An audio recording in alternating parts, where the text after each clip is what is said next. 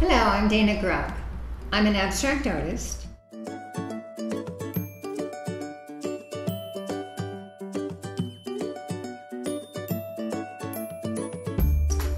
And the Bexley Art Library has one of my oil paintings called Social Isolation. It's part of my social distancing series that I created in the late spring of 2020 when the COVID-19 shut down so many of the activities we were all doing.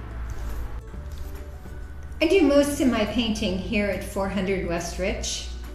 This is an old factory building that has been converted into artist studios. It's where I'm sitting right now.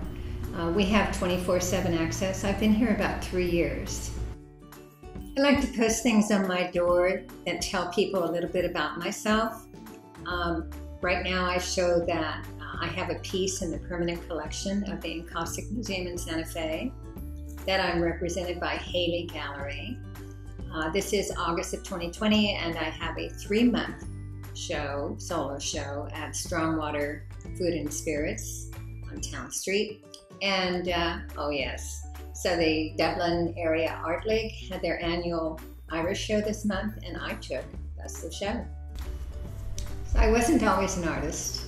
I was a software engineer until I retired 10 years ago.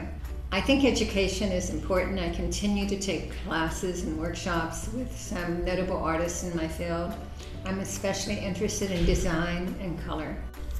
At first, when I started painting, I was focused on figure work and landscapes.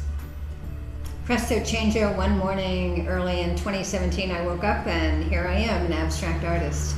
For me, it's so challenging to, out of the ether, to pull an idea, to have something you want to create and you're creating it in whole cloth.